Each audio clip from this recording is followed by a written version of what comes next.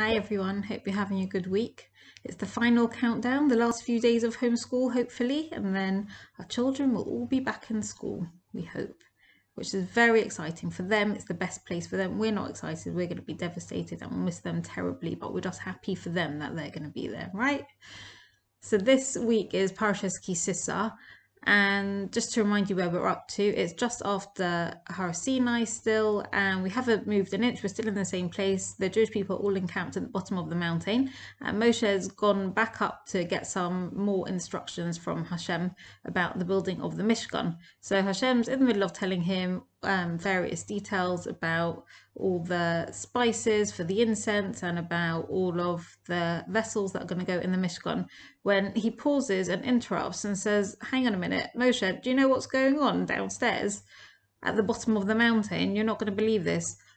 All of the Jewish people are dancing around a golden calf. Do you remember we just had this whole big thing where I revealed myself to them and they witnessed Hashem and open miracles, and I gave them the Torah, and they swore to me that, you know, they were going to be my people and they were going to keep the Torah, and like literally it was a few days ago and they're dancing around a golden calf.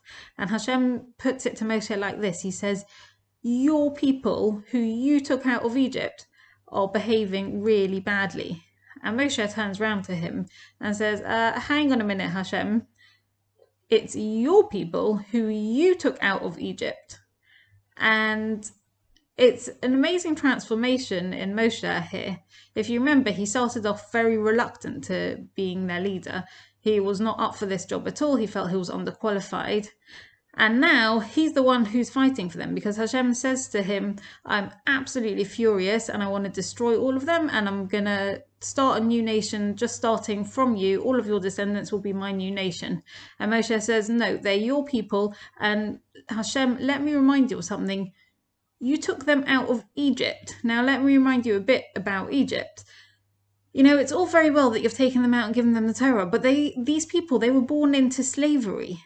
And they were born into a culture that was completely immersed in idol worship. That's very normal for them. That's what they were brought up on. And they've all been traumatized. They were born into slave labor and they've never known freedom. That's what they're used to.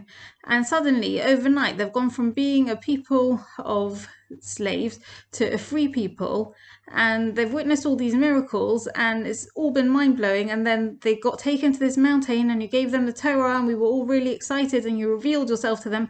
But don't you think maybe all of that was a bit much for such traumatized people? They've all got PTSD. And you know what? Again, this is still Moshe talking to Hashem. I'm starting to get them. Hashem, let me remind you a bit about my upbringing.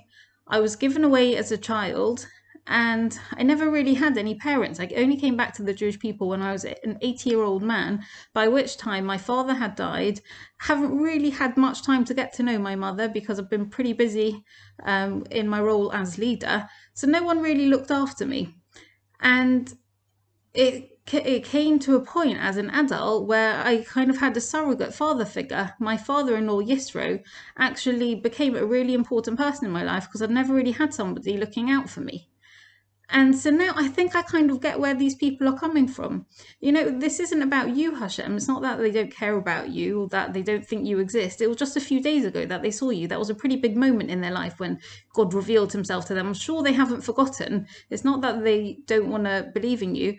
But think what I am to them. When they were in slavery, their parents weren't looking after them. Their parents were also in slavery. They never really had anyone looking out for them. And suddenly I turn up and I say, you know, Hashem's going to take you out and he's going to look after you. And yeah, I know, Hashem, you were the one who was doing all the really cool miracles and the plagues and splitting the sea. And I know I can't do that.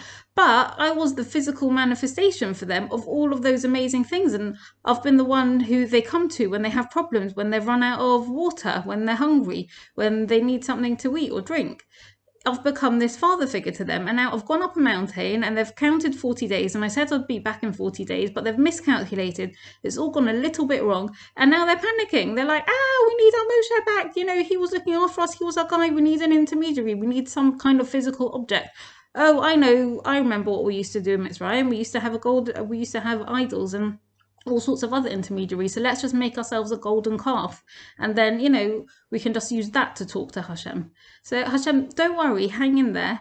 And now at this point, Moshe reminds Hashem, do you remember you made this promise to Avram and Yitzchak and Yaakov? That was 500 years ago that Avram was born. It's taken a really long time to get to this point, and you promised them that their people, their descendants would become your nation. And it's taken a really long time, but it might just take a bit longer. Like maybe just give them a bit of time to get used to this massive transformation that's happened to them. So you know what, Hashem, I'm just going to go down, check in on them, see what's going on. And now Moshe goes down, and even though he's prepared and Hashem's told him what they're doing, seeing something is not the same as hearing about it. So he gets to the bottom of the mountain, he sees what's going on, and when he comes down, he's holding these luchos in his hands that Hashem's given him. And this was the first set of luchos, the really miraculous set, which we're told had like letters floating and suspended in midair because they were made by Hashem, and you could look at them from one side to the other and you could read the writing all the way through. And they were incredible. Moshe smashed them to smithereens when he got to the bottom of the mountain because he got such a shock at what the people were doing. And he realized that this miraculous set, all these open miracles that the people have been experiencing, they're just not on that level yet. It's just too much too soon, and he needs to just give them a bit more time to gradually build their way back up to that.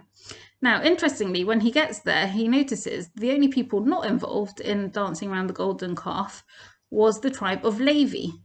And when Moshe gets there, he calls out, Mi la Hashem Elai. It's like a rally call.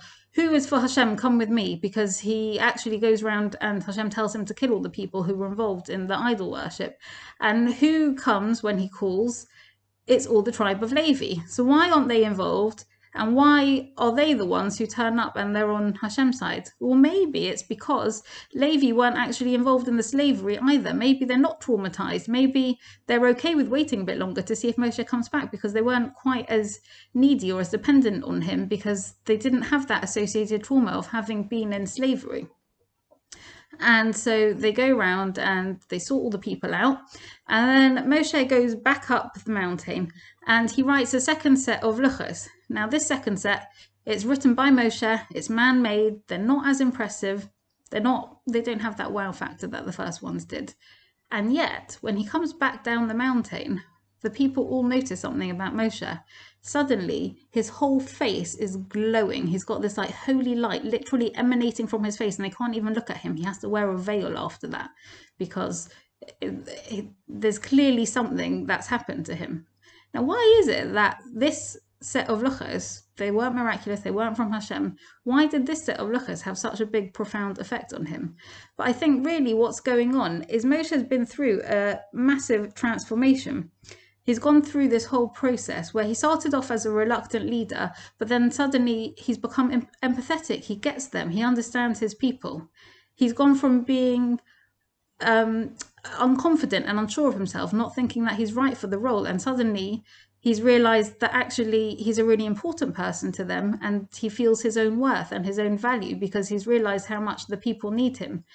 And at that point, when he thinks he's going to lose them because Hashem's going to destroy them, he also realizes how important they are to him and how much he cares for them. And suddenly, you know, the boy who grew up with no family, no Jewish family, he's got all the Jewish people as his extended family, and he's really important to them and they're really important to him.